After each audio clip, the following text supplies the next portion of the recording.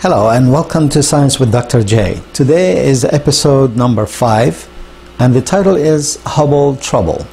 Hubble is a telescope that was sent by NASA up in space, and when it started its life it had trouble.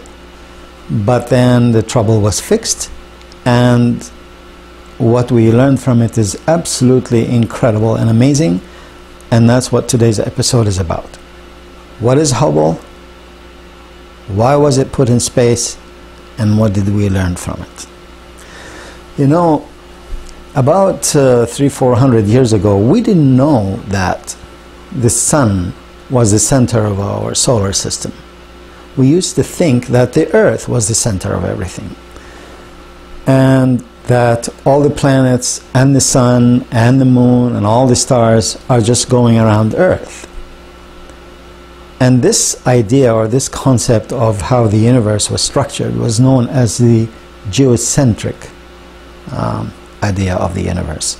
Meaning, geo means earth and centric means middle. That means we used to think that the Earth was the center of the entire universe. Well, of course now we know that it's not true, but we didn't just learn that by accident. We had to study over a long period of time to figure that out. And one of the greatest men in astronomy and in science in general, who is considered in general as the father of science and the father of astronomy, is Galileo Galilei from Pisa in Italy. Galileo in 1610 invented a telescope, which is 2 lenses and a tube, and he fixed them in such a way that he could actually see, he pointed it to the stars and he could see everything that in those days no one else could see, because you could see only a limited amount of light with your naked eye. But with this telescope you could see unbelievable things, because it brought in a larger amount of light and from large distances. Galileo discovered many amazing things actually in 1610. For example, he went on the Leaning Tower of Pisa, which is a very famous landmark in Italy, and he dropped 2 objects, one heavy and one not so heavy, and he discovered that they reached the ground at the same time. That was an amazing experiment, and it showed something mysterious about nature, that actually Earth attracts objects with gravitational pull at the same rate. So a heavier object doesn't actually reach the ground before a lighter object, which is surprising for a lot of people, but that's a fact. And it's really interesting how that works. We will discuss that in more detail in other episodes, but that is one of the things that Galileo discovered. He also came up with the telescope for the first time actually as a military instrument, because he wanted to help the government find out if enemy ships are coming. They want to have advance notice. They want to know ahead of time. So with the telescope they could see when the enemy ships first showed up in the horizon, and as a result of that discovery, Galileo was respected, became famous, and he was rewarded financially, was giving research money. So he started to really do a lot of great things after that time. So for example, he pointed the telescope to the sun and he started drawing the sunspots, and he discovered that the sunspots are actually moving. You know, they don't stay in the same place all the time, which means that the sun is rotating, which no one knew. No one knew that in those days. Another amazing thing that he discovered was, you know, that the moon wasn't just a pretty flat disk as people used to think. It's actually a sphere, and it has mountains, it has valleys, it has a rough structure. So, and he drew that with great care. He had excellent drawings to show how the moon's surface looked. He also discovered that Venus, the planet that is second planet from the Sun, the closest planet to Earth, Venus actually had phases like the Moon, and which meant that it must have been going around the Sun and not around Earth as people used to think. He also pointed the telescope to Jupiter, the largest planet in our solar system, and to his surprise he found 4 moons that went around Jupiter in orbit. So, which means that not everything actually goes around Earth. There are other objects in space that move around other objects and not necessarily around Earth. And that was the first time that this sort of discovery was made, and it was incredible. In fact, these are the largest 4 moons of Jupiter that Galileo discovered, and until today we refer to them as the Galilean moons. And of course they are Ganymede, the largest one, and Callisto, and Io, and Europa. And we'll study those in a bit more detail in other episodes, but this was a breakthrough discovery by Galileo. He also pointed the telescope to planet Saturn, and he discovered for the first time that Saturn actually had rings. Well, he didn't know there were rings. Later on it was discovered that they were rings, by other people using more sophisticated telescopes. But at the time he had a drawing showing that it had 2 structures, you know, on both sides that looked like ears, and those were Saturn rings. So these are the amazing discoveries made by Galileo. And so then he published a book, and he indicated in that book that Earth is not the center of the solar system, the Sun is. And all the planets go around the Sun. And so the Earth is no longer the center of the universe, but the Sun is the center of our solar system, and we are no longer considered the center of the universe. At the time of Galileo, Italy was controlled by the Roman Catholic Church, and the church officials didn't like him publishing a book and telling people that Earth is not the center of the universe, because they considered that to be against church teachings. And so 10 years before that, they actually punished someone else by the name of Giordano Bruno, who actually said something similar, and he was punished, and he was burned at the stake by fire. Galileo was a friend of the Pope, and so his punishment was house arrest. They did not kill him, but he was under house arrest for the rest of his life until he died in 1642. So that's the story of Galileo, and that was about 400 years ago.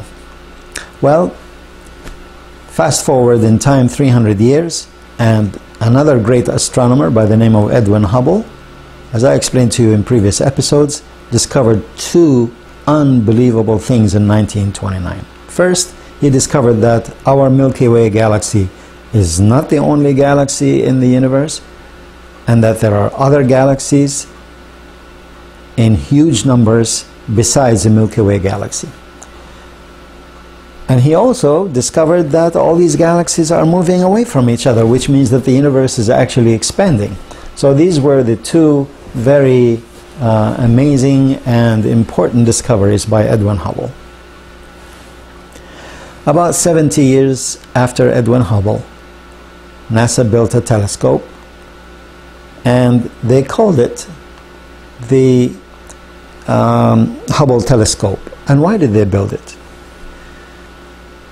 Because when you have ground telescopes, you have to look at the stars, but light has to travel through the Earth atmosphere. The Earth atmosphere, as you know, is going to distort the light that comes from the stars. And so the images were not very clear, as you can see in this illustration. The images that came were not very clear. So it was a dream in those days to have a telescope up in space, away from the Earth atmosphere.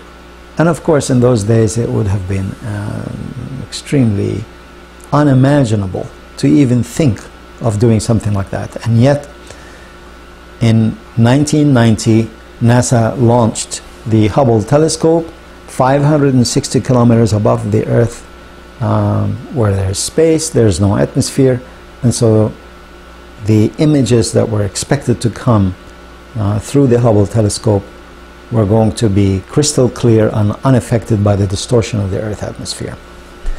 Well, the telescope proved to be one of the most productive instruments ever invented by man. As you will see shortly, the amount of information and data and in-depth understanding of our universe was simply incalculable. It was unbelievably useful and precious for humanity to gain this tremendous information that came through the Hubble telescope. And that's why I decided to dedicate a full episode just for Hubble, because it really gave us a tremendous amount of information about the universe we live in. So, in 1990, as I just mentioned, the Discovery shuttle went up in space with the Hubble telescope inside it as its only cargo, and when it reached the right altitude, the doors at the back of the shuttle were opened and the Hubble was slowly released by a special mechanism, and eventually, within a few hours, Hubble was free in space to open our eyes about how the universe looks in a way, in detail, that we have never even imagined before. So everybody was excited. Everybody was just anxious to see what kind of images are we going to get. And the first image came, and there it was. That was a very disappointing image. Look at it. It's totally blurred. You can hardly see anything in detail. You could even get better images from ground telescopes. What was wrong? What was the problem? Well, it was discovered that the main mirror of the Hubble telescope, when it was ground, when it was formed, it was 2 micrometers off. Just 2 micrometers too flat. What's a micrometer? Well, a meter is 1 million micrometers. So when you say 2 micrometers, that means 2 millionth of a meter off. Just to get you to understand how small that is, if you take a piece of paper and look at the edge, it's 1/50th of the thickness of a piece of paper. That's how small 2 micrometers are. It's a very, very, very tiny space. And what's amazing is that there was, in 1990, such a huge amount of accuracy available that they could make a mirror with that kind of accuracy, but even with 2 micrometers off, Hubble couldn't see very well, which means Hubble was short-sighted, which meant Hubble needed a pair of glasses. So, NASA, over a period of 3 years, trained 7 astronauts, and they worked out a special device that corrected these 2 micrometer distance of variation in the mirror of the main telescope of Hubble. And it took 3 years to train the astronauts to come up with the corrective glasses, so to speak. And these astronauts went in space on another shuttle mission, and they actually fixed the pair of glasses or the corrective lenses for Hubble so it could see again. And you know what? It worked. That was an exciting moment for NASA, for astronomers, for physicists, for scientists all over the world, that now Hubble got its vision, perfect vision. Look at the images before and after. And after that, Hubble completely surprised us with unbelievable, stunning, gorgeous, beautiful, amazing images of the universe. Look at this. Planetary nebulae, a star that exploded and it's ejected all of its gas and dust in the space, with only a white dwarf left in the middle. If you can see that little tiny white spot in the middle of the blue, that's what's left of the star after it died and exploded.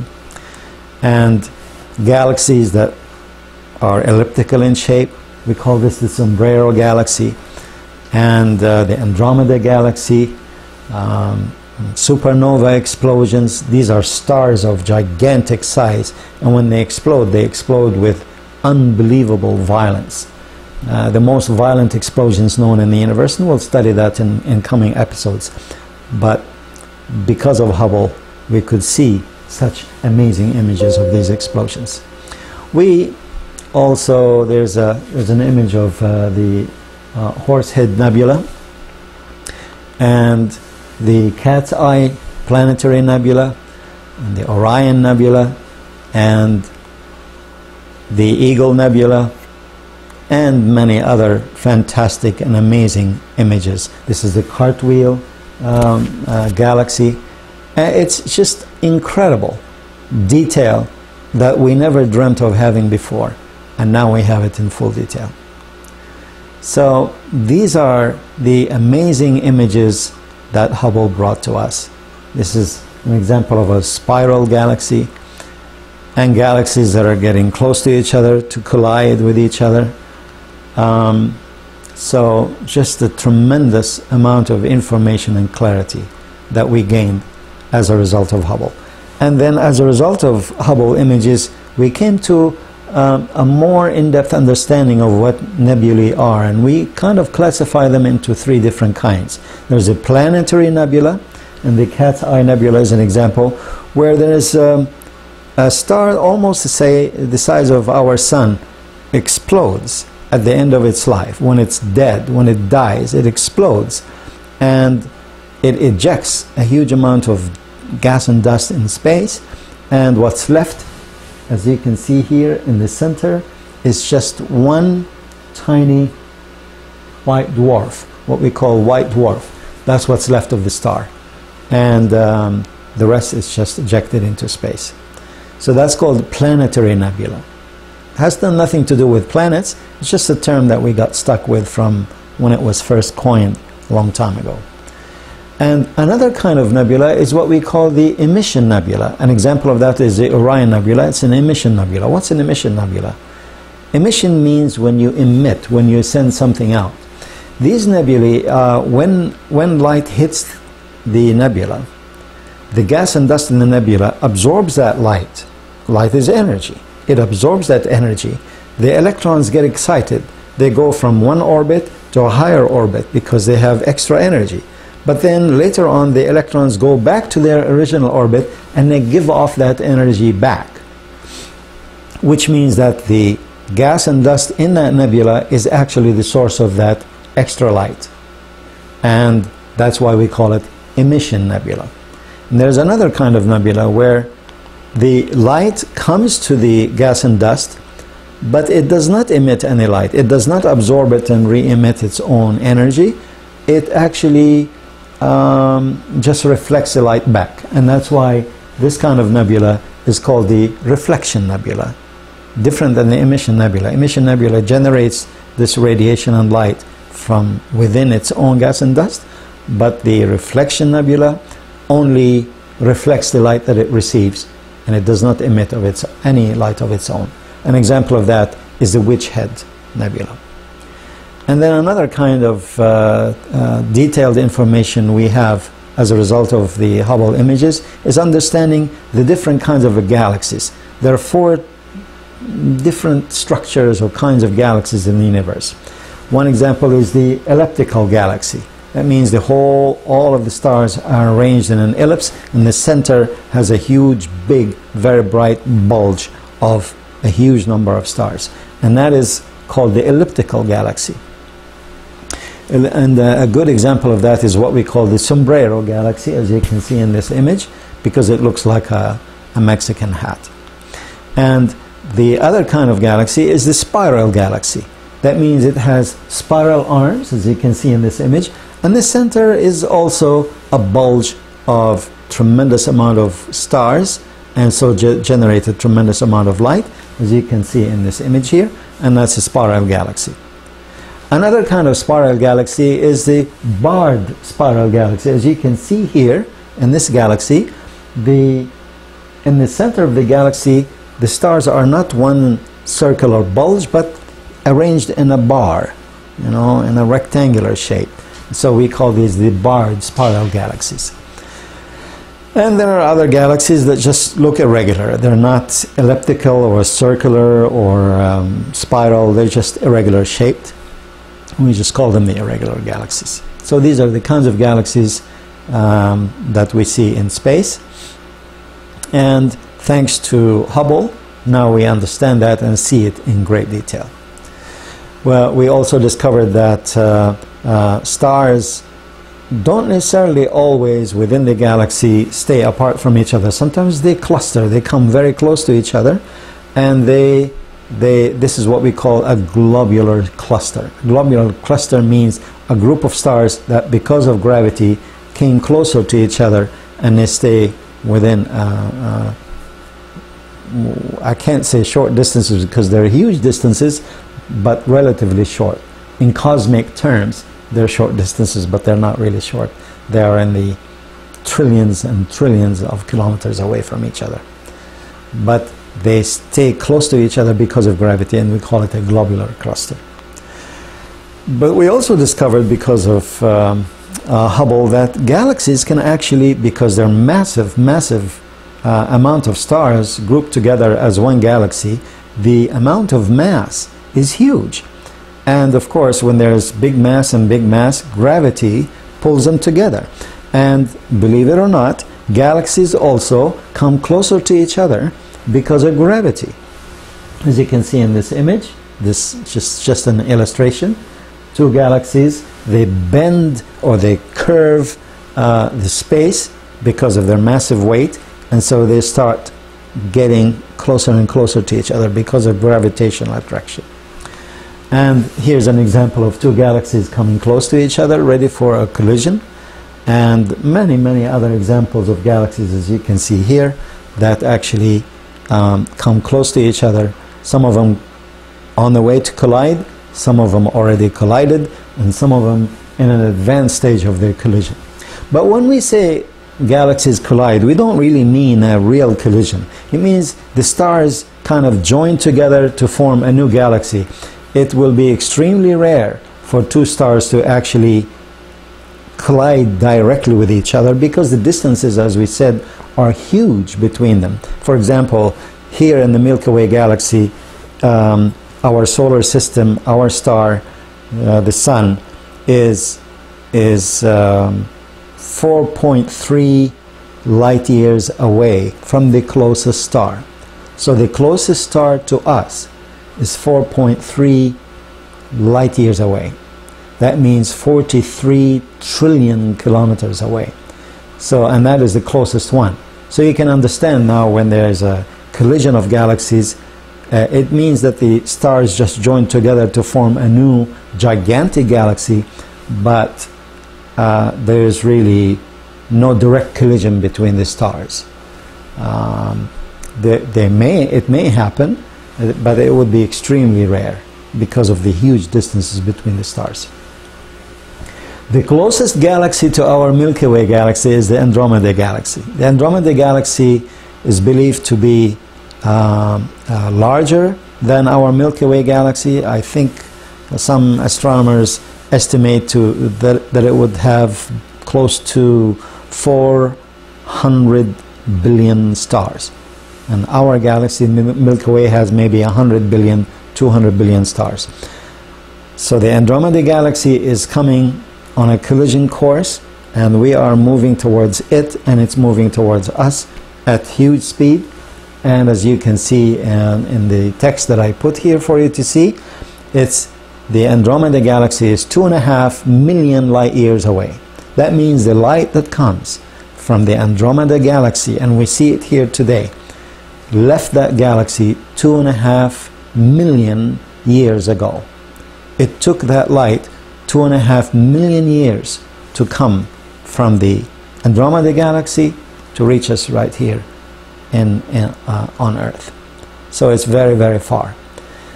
And so, but it's moving at high speed. It's moving at 110 kilometers per second.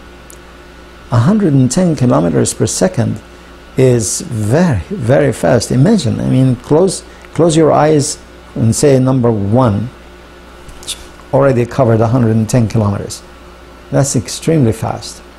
And yet, with going at this amazing speed, it will still take about 4 billion years before the Andromeda Galaxy and the Milky Way Galaxy will actually join together to make a huge, gigantic, tremendous galaxy.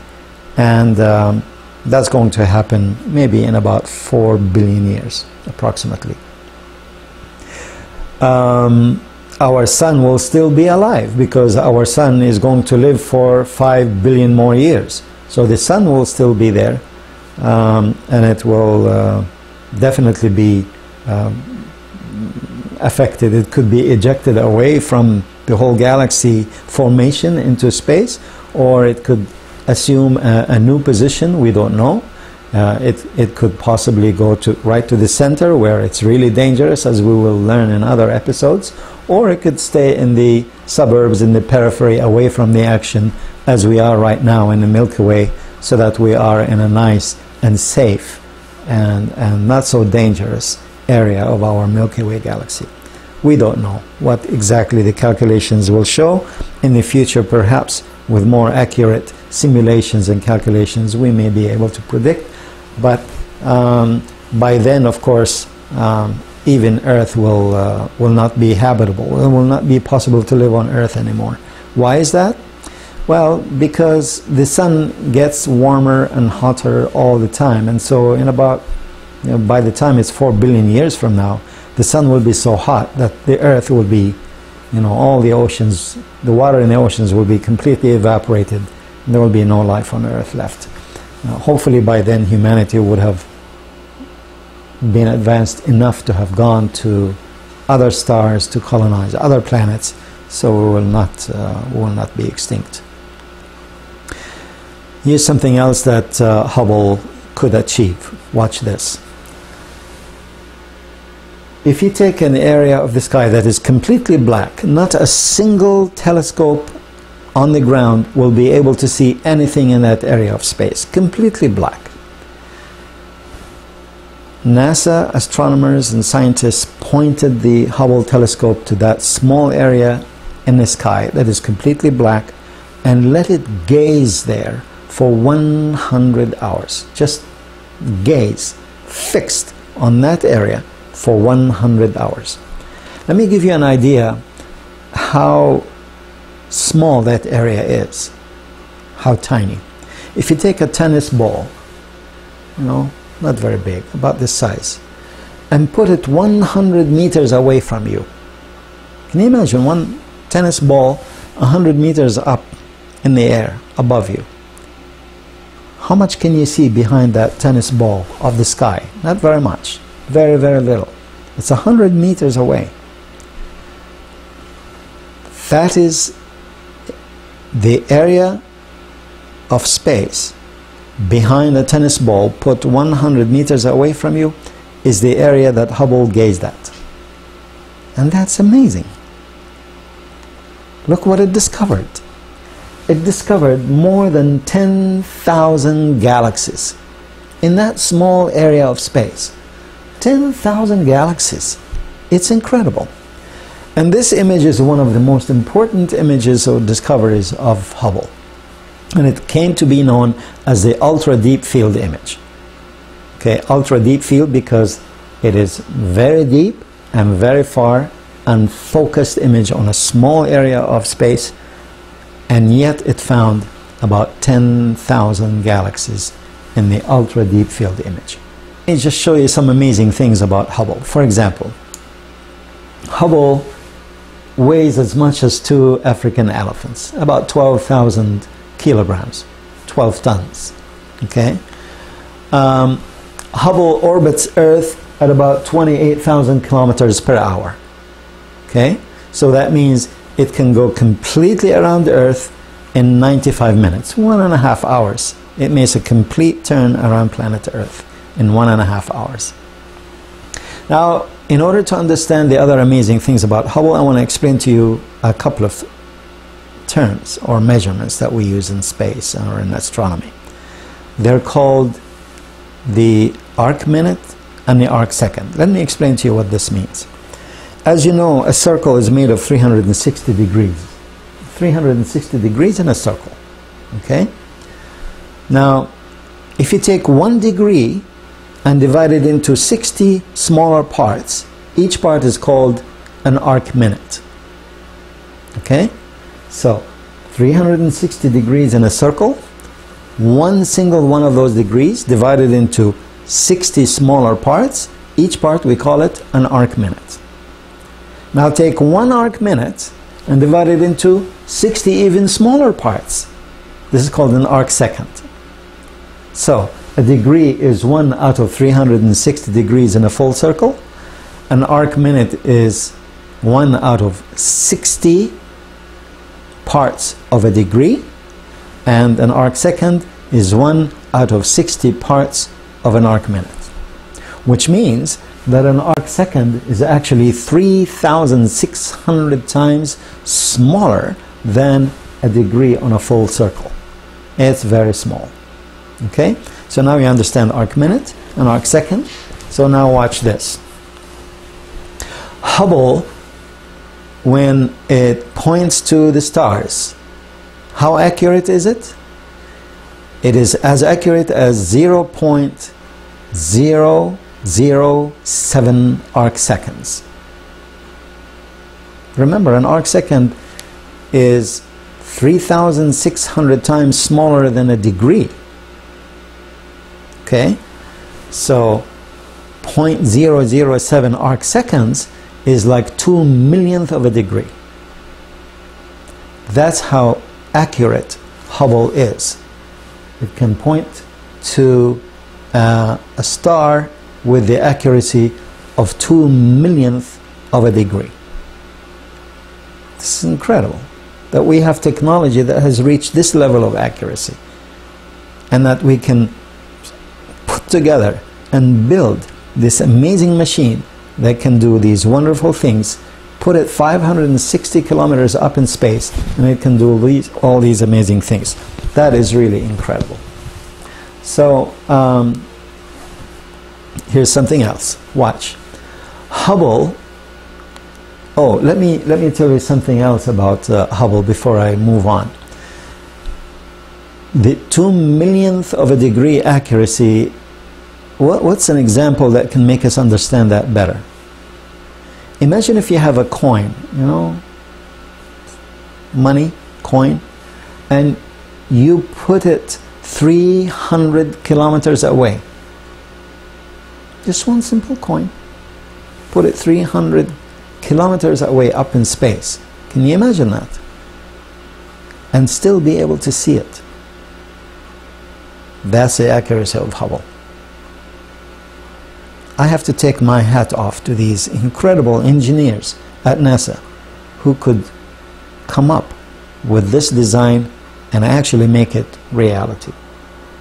That is mind-boggling. Now you understand why I'm in love with science. When you know that we can do things like that, it's just totally amazing. So here's something else. Watch. Hubble can see astronomical objects with an angular size of 0.05 arc seconds. What does that mean? It's 0.00014 degrees. That's how small. Remember, a degree is 360 times smaller than a full circle, and this is 0.00014 degrees, or 0.05 arc seconds. You know, on the NASA website, I found an excellent description to help us understand how accurate and amazing this is. Imagine if there are two fireflies. Two fireflies, you know, flies that fluoresce, produce light. Imagine if they are 11,000 kilometers away from you. So, for example, I am now sitting here in the eastern part of Canada, and imagine if I can see, sitting here, two fireflies in Tokyo, Japan. That is unbelievable. It's totally incredible. Imagine if I had eyes that can see two fireflies apart, and I'm sitting right here in the eastern part of Canada, and yet those two fireflies are as far away from me as Tokyo, and I can see them. It's fantastic. Hubble is only about the size of a school bus, about 13 meters long. So it's not much bigger than a school bus, okay? And the mirror, the main mirror, the primary mirror of Hubble is 2.5 meters in diameter, actually 2.4 meters in diameter, okay? And over 24 years that Hubble has existed, Hubble made more than 1.3 million observations of our universe, including our solar system. 1.3 million observations. Can you imagine the amount of data, the amount of information, precious, valuable, tremendous detail about our universe that came because of Hubble? Now, how does Hubble change its direction? It spins its wheels. You know, when it spins its wheels, according to Newton's third law of motion, every action has an opposite reaction in the opposite direction. Every action has a reaction in the opposite direction, and so when it spins its wheels this way, then it moves in the opposite direction, and this is how Hubble is steered and maneuvered and moved. You know, when scientists publish research information, when they publish their findings, we call it a research article. Okay, 14,000 research articles have been published as a result of the data and information that came from Hubble. That is how much value we received out of the Hubble telescope. And this data that Hubble gathered over all these periods of times is tremendous, because in 1 year it can gather as much as 10 terabytes of data. That is 10,000 gigabytes. That's 10 million megabytes. That's 10 billion bytes in 1 year. So that's a tremendous amount of information gathered by Hubble about our universe. And you know, Hubble went around planet Earth 150,000 times, which is almost 6.5 billion kilometers distance. And what's really amazing is that Hubble revealed to us galaxies that are 13.4 billion light years away from Earth. 13.4 billion light years. What does that mean? Imagine what that means. That means when light left those galaxies, and we just saw it today, that light left those galaxies 13.4 billion years ago, almost at the beginning of the early stages of the age of our universe. And Hubble discovered that, and Hubble showed us that. So what's the end of Hubble? Well, late in 2018, Hubble will be retired because it would have been in operation for 25 years. Remember, it started its journey in 1990. It was repaired for the first time in 1993. It was upgraded a few times since then. So it's about 25 years of service. So a new telescope by the name of the James Webb Space Telescope is built by NASA, will be ready late in 2018, and will replace Hubble, and it will be able to see farther with higher accuracy and more depth and higher resolution. And I can't wait.